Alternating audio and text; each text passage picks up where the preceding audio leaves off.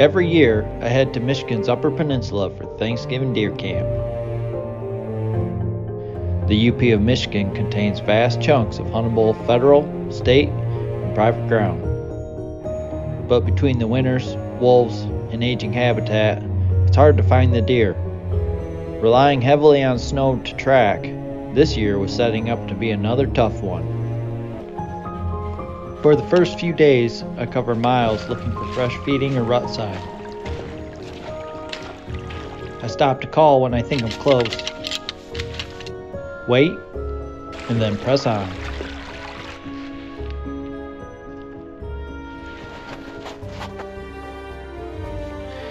There's a decent one right there, not far off the road. The challenge seems to be insurmountable. Until the evening of day 2, when our camp finally catches a break. Hello. Well, it's Kenny over at the Y101 Pepsi Deer Hunters Roundup. I hope you're having a good evening. Well, first and foremost, did you get anything on the scale that you need to report? We had one person this morning. Okay, good. All right. His name is Russ Batzer. He had a 150-pound 7-point buck.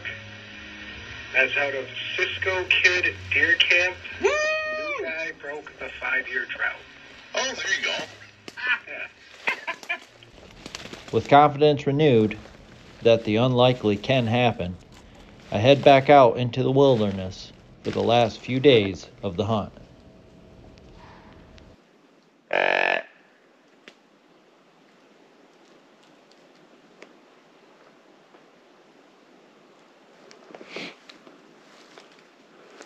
Doe blowing. Jumped her up. There's really good feeding sign right back at the parking lot. I'm not very far off of it right now. And it gets thick right here, so definitely a good spot for a doe to bed. It's also a good spot for a buck to come in and check. After bumping the doe, I find an area with scattered oak trees, but only a few have dropped acorns this year. But with at least one doe in the area, it's worth my time to hunt slowly, glassing, and calling as I go.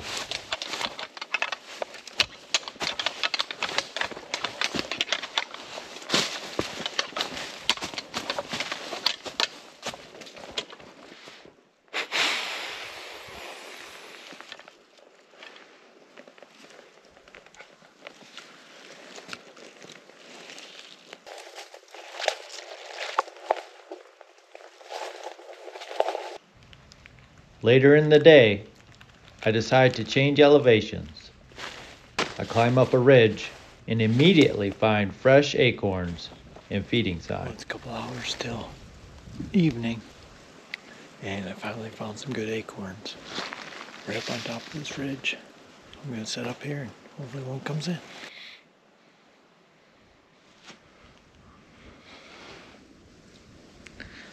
Well, we got about 45 minutes till dark. I'm going to start walking out of here. I got just under a mile to get out. Start slow at first, and then as it gets dark, I'll probably pick up the pace. And nothing today.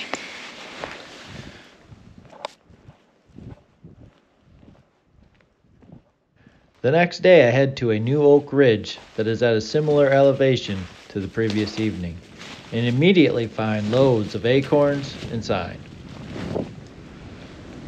Pretty good oak flat right off the road. There's some fresh acorns. There's feeding sign here. There's also a wolf sign out of the road. So I know they've been through here, but you find the deer, you find the wolves, typically. They know where they're at.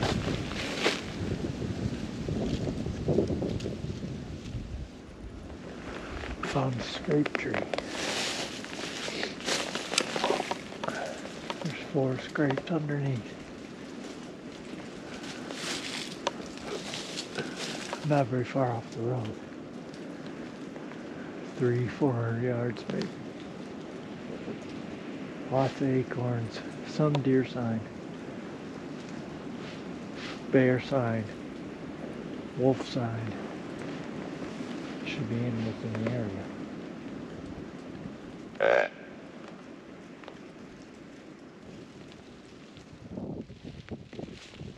50 yards from the scrape tree, I find 2 fresh rubs on top of a small ridge.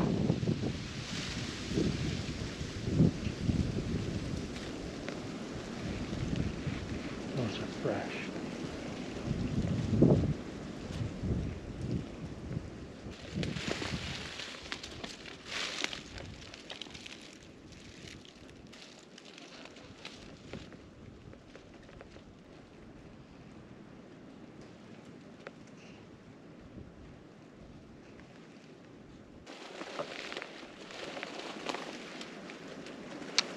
I'm gonna get him one of these downfalls and rattle.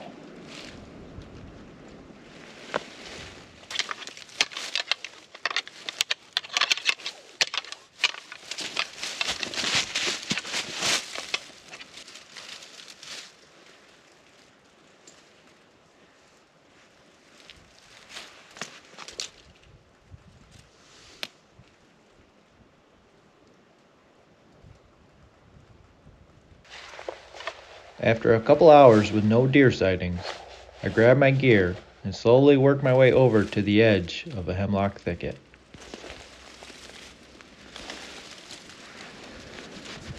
I think I found a decent spot to set up until dark.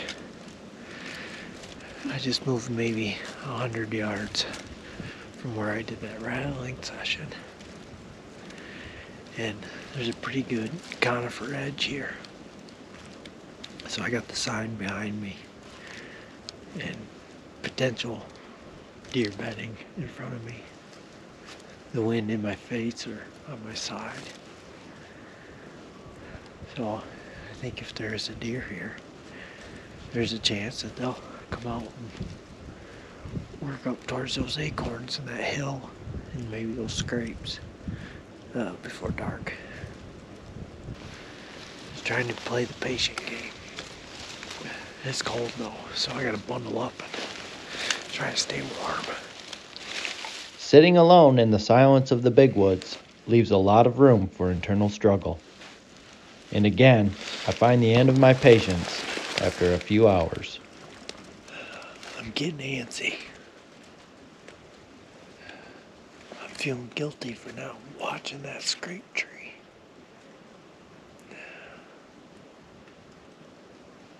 I feel like I'm missing out by not being up on top watching maybe both.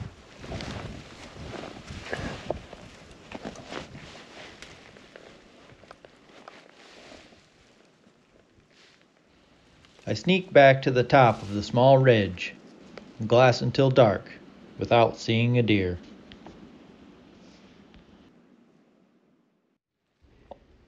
Knowing I finally found the spot I've been looking for, I head back to the Acorn Ridge the next day. I'm in the same area I was yesterday. I circled wide of that scrape tree and I found another scrape here. I would say it's older, but this licking branch is way up high. Seems like a pretty good buck to make that. I'm gonna blow on the grunt too a little bit, just in case.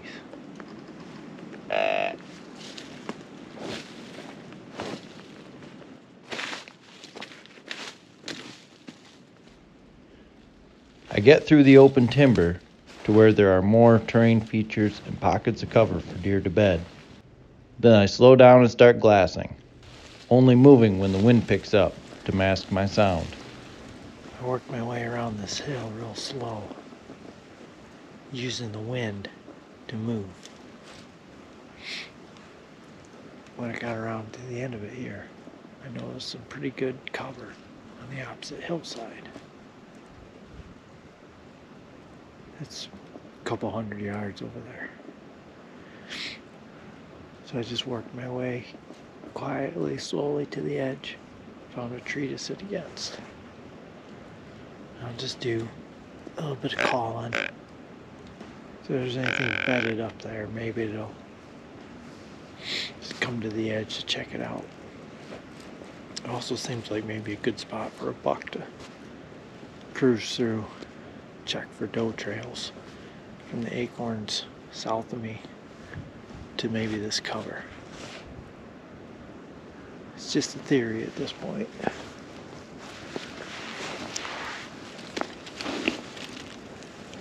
After the calling sequence, I sit for almost an hour, fighting the urge to flush the cover. But an hour is all I can take. Time to move.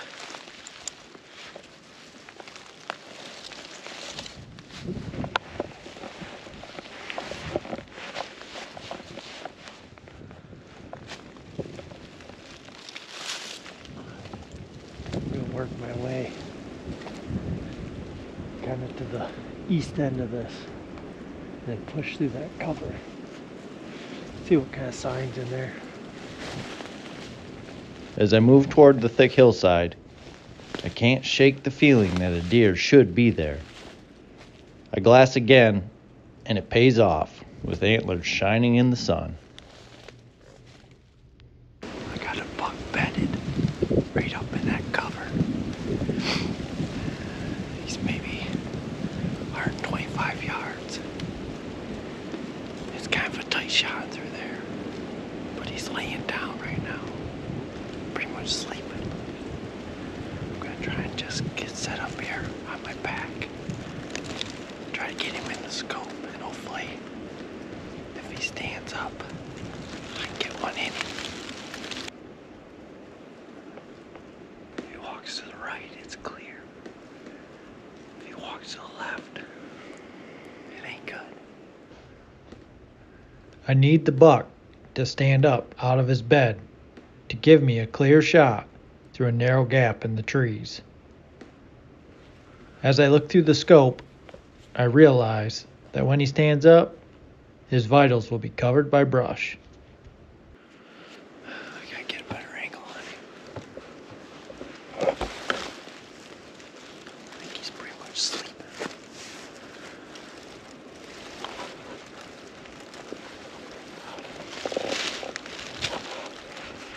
Oh man, my fingers.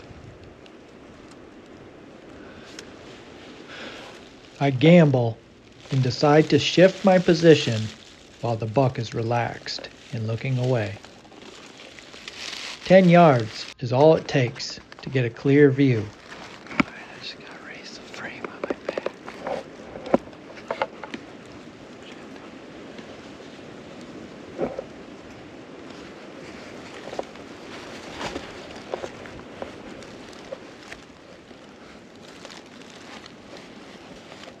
I can feel my fingers, it would be easier.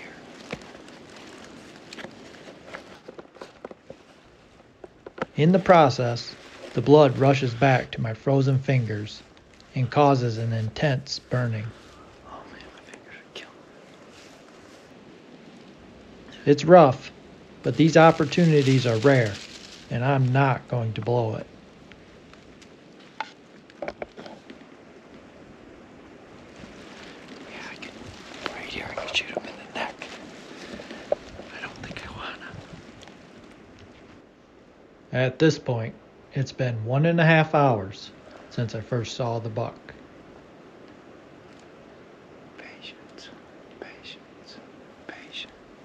All I can do is keep my head in the game and wait him out. After 1 hour and 45 minutes, my patience finally pays off and the buck stands up. It's 1:45. That's a really hard 1:45. Not bad.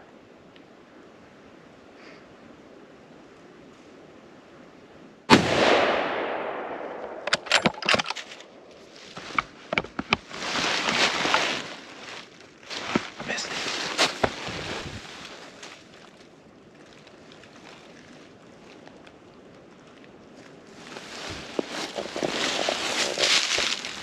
He's tipping over. Dusted him. Dusted him. Tipped right over. tipped right over. I seen the blood dripping down the side. Oh yeah, he did. That took a while. Holy shit. Oh, what time is it? Oh, he's not dead. He's not dead. He's not dead.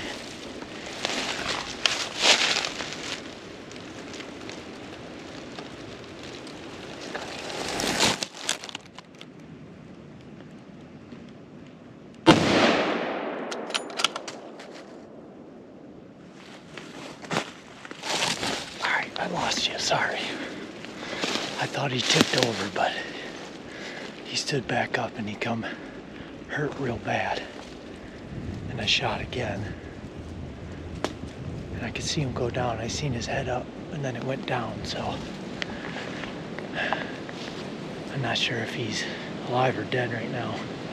I'm gonna creep up there and see if I can get one in him again.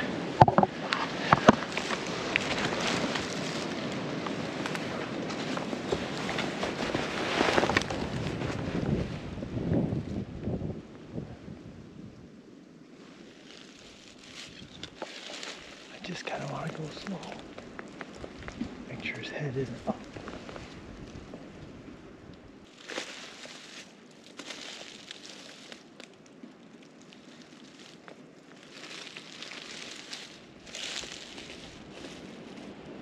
There he is.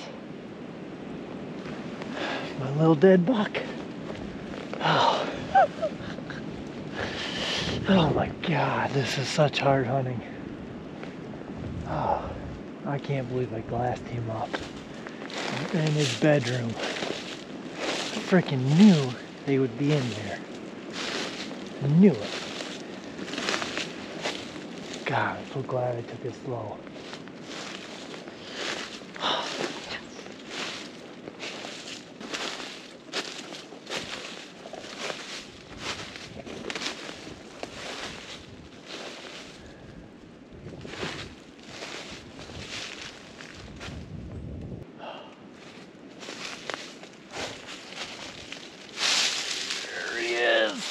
Oh, he's better than I thought. I thought he was going to be smaller than that. Yes. Huh. What a great last day buck. This is such hard hunting here. You gotta always be in the game, and that is extremely hard to do. And I just got so lucky I spotted him. I'm pumped. That just came together so perfect. I'm gonna get him taken care of, and then we can drag him out of here.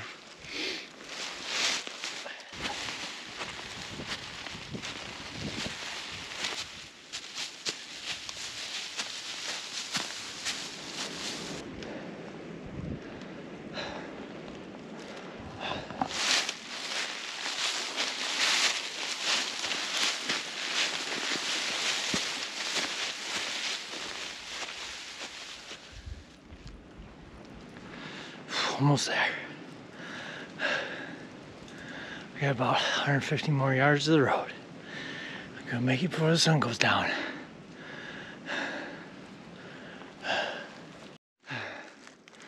I can see it. There's the road. Made it. Whew. A couple more yards. What a beautiful sight, man. What a beautiful day. 24th of November. Whew. This country seems harsh and cold till you get a buck on the ground. Then it all seems wonderful. That's amazing. That was about as flat and as level as you could ask for in this country. I just followed the topo line, almost a straight line, and I'm not far from the truck. You just can't ask for much more than that. What a beautiful sight. Beautiful country. Big woods buck in about the biggest country that Michigan has to offer. Porcupine Wilderness Area. This place is tough. You earn them here, no doubt about it. But using my binos, took it slow, happened to pay off. That is a wonderful thing to happen right there. In our constant search for tomorrow, we often lose our way. The wilderness consumes us, and we forget the words to say. But upon the twilight of our heart, as our beards turn to gray, we realize the time we spend together far outweighs the prey.